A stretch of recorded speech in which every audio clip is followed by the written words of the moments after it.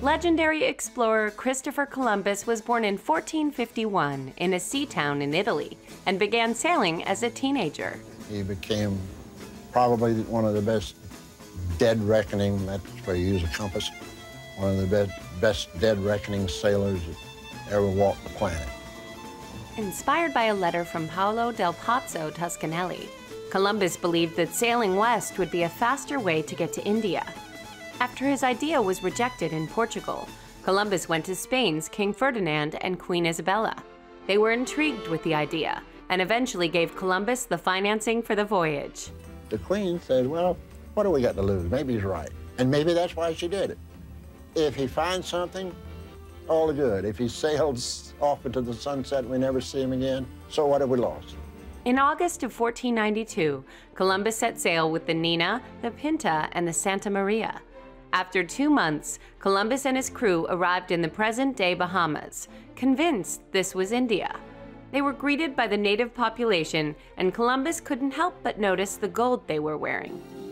He had to prove that there was wealth there to justify himself to Ferdinand and Isabella. He had to bring back gold, he had to bring back spices. After establishing a settlement on what is now Haiti and the Dominican Republic, then called Hispaniola, Columbus set sail for Spain. Of course, he's immediately famous, he becomes a great hero, and the Spanish king and queen then have to decide how to exploit this great possibility that has come their way. So immediately they take their great heroic Captain Columbus and they put him in charge of a new voyage, which will be a voyage of colonization. Upon arriving back in the Caribbean, Columbus found the settlement destroyed.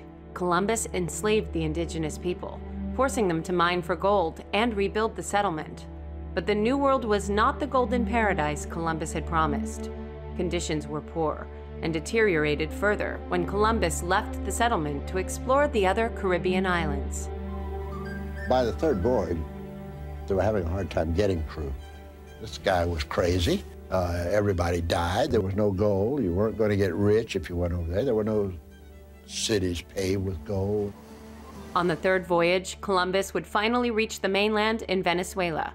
But due to the mismanagement of Hispaniola, King Ferdinand had him arrested and returned to Spain.